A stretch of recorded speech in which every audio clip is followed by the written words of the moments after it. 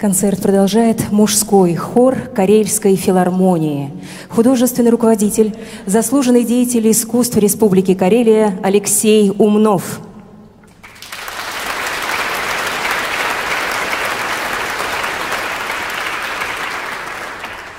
«В руце твои» – сочинение 2016-23 годов. Посвящается Алексею Умнову. Первое исполнение в Москве. Солист Семен Мусатов, дирижер Алексей Умнов.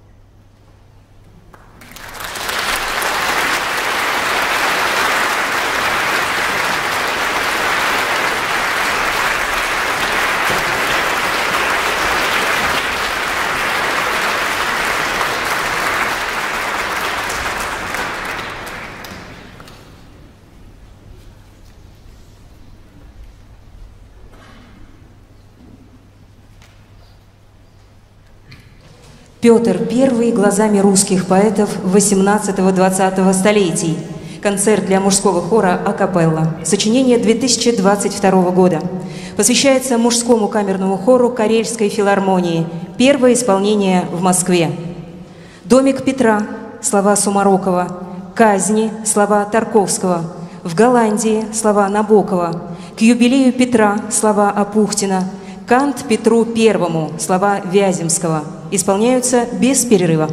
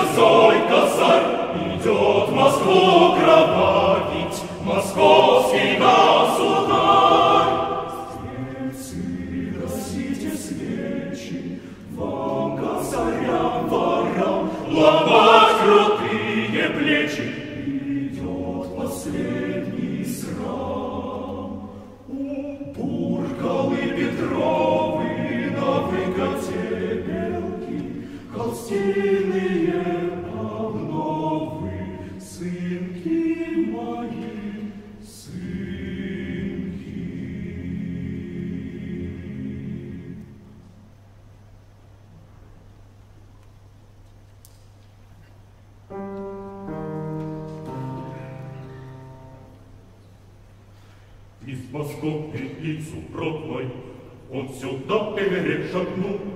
Полюбил он мокроту, как родок наш из красоты, и бродил вдоль берегов загорелый, грубый, юный. Ветер, пепельные дюны, стук далеких топоров, разноцветный день заплаты, парусов отряд его, стая чаек небосвод, как фаял зеленоватый. Были мудрые вечера, кружки, сонные соседи, думы голосом победы, звали плотника Петра. У стола мечтала важно, четко тикали часы. Помню жесткие усы, взор жестокий и отважный, те локти и головы, полки в маленькой таверне, а на печке блеск вечерний и квадраты синие.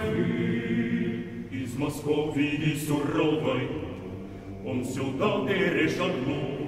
Полюбил он моряну, городов наш из Ростовы, и бродил вдоль берегов, загорелый грубый юный.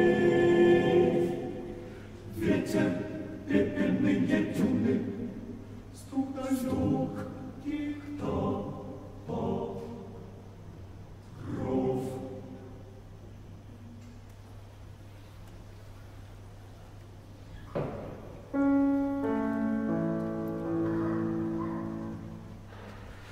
200 лет тому назад соизволил царь родиться раз, приехавший в Карлсбад, вздумал шпруделем напиться. 28 кружек в ряд водку царственную влились, вот как русские лечились. 200 лет тому назад,